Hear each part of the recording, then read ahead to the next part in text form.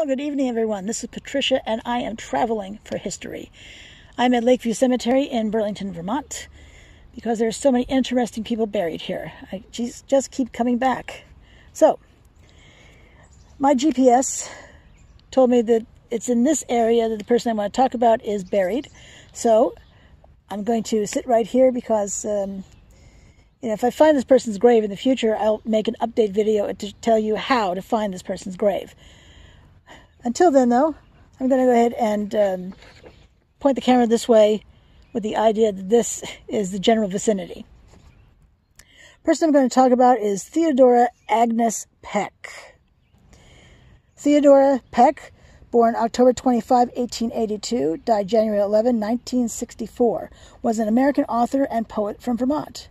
She published several historical novels when she was in her 20s and 30s, and her poems were published in magazines, newspapers, and literary journals throughout her life. She was born in Burlington, Vermont on October 25, 1882. An only child, her father was Theodore S. Peck, a recipient of the Medal of Honor during the American Civil War, and her mother was Agnes Louise Lesslie, 1843-1917, of Toronto, Ontario, Canada. Peck attended the public schools of Burlington and graduated from Burlington High School in 1900. She then attended a special non-degree program at the University of Vermont, which she completed in 1904. In 1900, Peck authored the poem A Dream of the Flag, which she read at several public events. Her poem was subsequently published in Leslie's Popular Monthly. Different spelling than her mother's name, by the way. In 1905, Peck published her first novel, Hester of the Grants, a romance of Old Bennington. This endeavor was widely reported on in newspapers nationwide, owing largely to her sex and youth. By the way, this is a picture of her. This is from the dust jacket of 1914's White Dawn.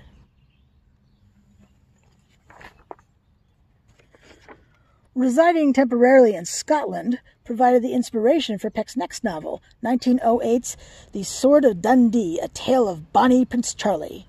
The book that followed was another historical work set in Revolutionary War era Vermont, 1914's White Dawn, A Legend of Ticonderoga.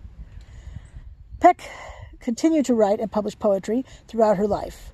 Her work appeared in numerous newspapers, magazines, and literary journals, and she was frequently asked to provide readings of her work at veterans' reunions, memorial dedications, and other public events.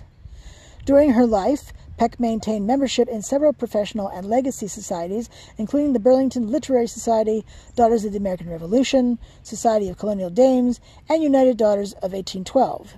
She was a member of the Athena Club, a women's service organization, and was active with the Third Order of St. Francis. Peck was an honorary member of the Society of the Army of the Potomac, the International Mark Twain Society, and the Institut Littéraire et Artistique de France.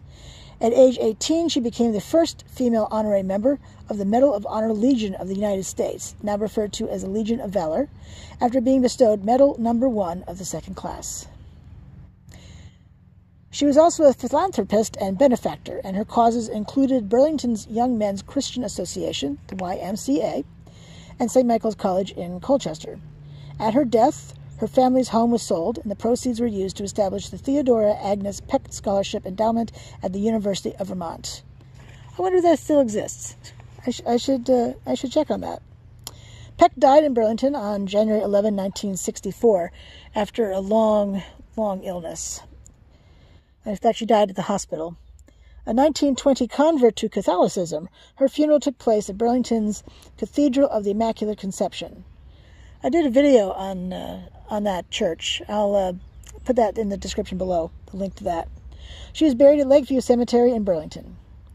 Peck never married and had no children.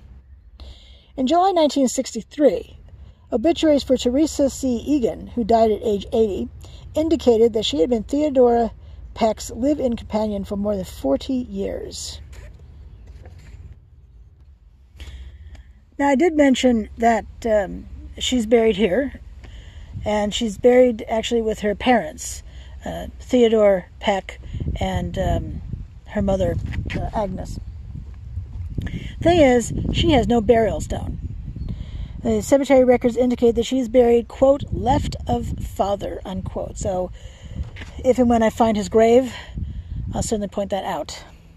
I'd like to read you the bio from her biography from the dust jacket of her novel White Dawn, a legend of Ticonderoga from 1914. Miss Theodora Peck is the daughter of General Theodore S. Peck, past commander of the Vermont Commandery, Military Order of the Loyal Legion of the United States, and for many years, Adjutant General of Vermont. She was educated at Burlington High School and University of Vermont. She is the only woman honorary member of the Medal of Honor Legion of the United States, holding medal number 1 of the 2nd class, a member of Green Mountain Chapter, Daughters of the American Revolution, and an honorary member of the Vermont Society, Daughters of 1812. In 1905, she published her first novel, Hester of the Grants, a story of Old Bennington, being then 19 years of age. This was followed in 1908 by The Sword of Dundee, a tale of Bonnie Prince Charles, and in 1914, White Dawn, a legend of Saratoga, a romance of the French and Indian War. Unquote. An observer notes that she was named Mary Agnes Peck and legally changed her name to Theodora in 1908.